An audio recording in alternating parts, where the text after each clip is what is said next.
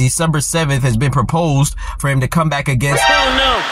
No, no, no, no, no, no, no. Oh no. I think this is a terrible fight for Devin Haney to have right now. I think it's horrible. You don't bounce back and fight Liam Paro. Yeah. You don't come off the most devastating event of your young history, your young career, and fight Liam Paro. Yeah. You don't come back after having some mental damage and questions regarding your ability to perform at the high level and fight Liam Paro. If I tell you I'm good, probably you will say I'm boasting. But if I tell you I'm no good, you know one line. Yo, what's good, YouTube? It's your boy, Dr. PGNG, and praise God to get money back for another YouTube video.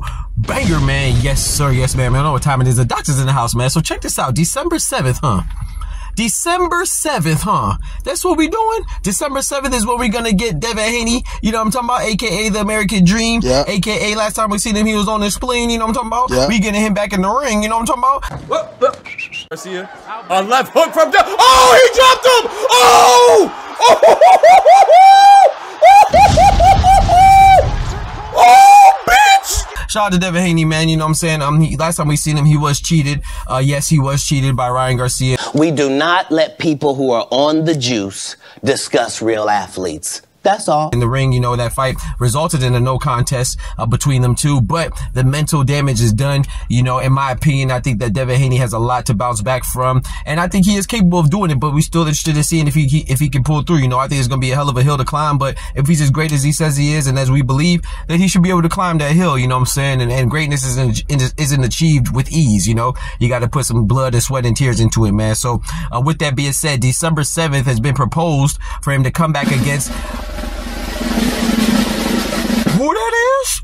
Aussie Boxing's finest right now, Liam Paro, man. Aussie Boxing's finest, Liam Paro. The reason why I say he's Australia's finest is because, as you know, if you paid attention to this channel, I had Liam Paro beating Matias. I had Liam Paro last year pinned as a guy that would have a breakout year this year, and this came into fruition, man. I'm not saying I'm Nostradamus. I'm just saying put a little respect on my name. You know what I'm talking about? When my name come up, respect it. Let's go. Stop playing with my fucking name. I'll drill y'all. Stop playing with my name. I ain't gonna say it no more. So with that being said, I think this is a terrible fight for Devin Haney to have right now. I think it's horrible. You don't bounce back and fight Liam Paro. Yeah. You don't come off the most devastating event of your young history, your young career, and fight Liam Paro. Yeah. You don't come back after having some mental damage and questions regarding your ability to perform at the high level and fight Liam Paro. So with that being said, man, I think that Liam Paro, for me, is the favorite in this fight. And yeah, I don't like this fight for a bounce back, but I love this fight because it's gonna prove a lot of things for Devin Haney, right? Is he who we say, is he still who we say he is? Can he still come back and be a championship level fighter? Does he bounce back from this, from the Ryan Garcia fight, and look in true form like he was before? You know what I'm saying? There's a lot of questions that could be answered. I think Liam Paro is a perfect opponent to do so, because if Devin Haney is as good as we think he is, and he still has it, then he will bounce back against Liam Paro, and Liam Paro is a great opponent to showcase your skills and showcase that you still got it against. But I just think this is biting off too much you could chew. You know, even Shakur Stevenson and Teofimo, when they bounce back from a fight that they won, you know, against Edwin De Los Santos and Jermaine Ortiz, respectively, you know, Teofimo came back, even off a victory, had a bounce back fight, you know what I'm saying, to showcase his greatness against Steve Claggett.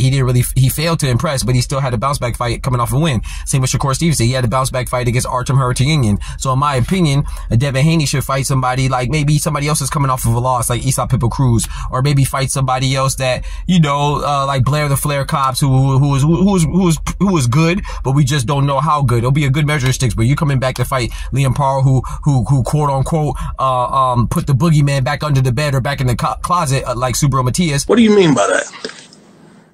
And yeah, man, I think Liam Paro is going to be too much in my opinion, and I think Liam Paro is going to win this fight, but it's going to be a good one. You know what I'm saying? It's going to be a good one, answer a lot of questions, and that's proposed for December 7th.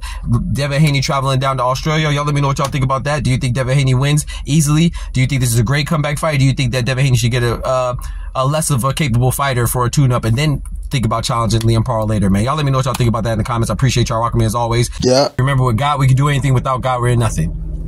piss, man. We in Florida, man. It's hot, boy. I'm telling you, I'm in here sweating. We cut on this AC.